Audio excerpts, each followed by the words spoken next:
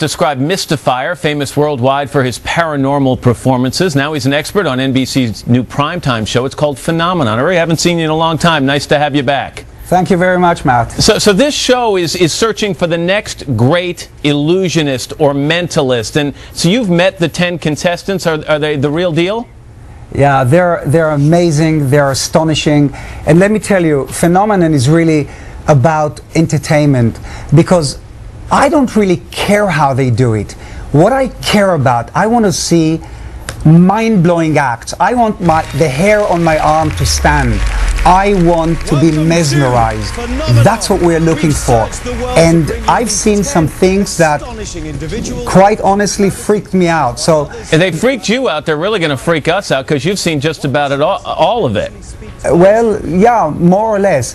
And also, I will be actually conducting an interesting, intuitive experiment with people at home. So it's a lot of fun.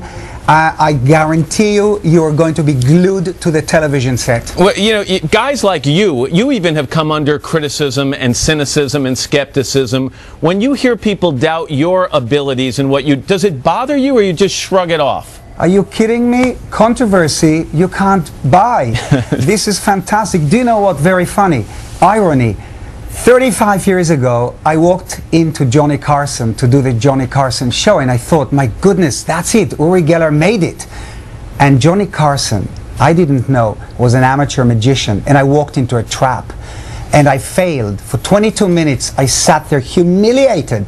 And the only thought that went through my mind, Uri Geller, you're finished.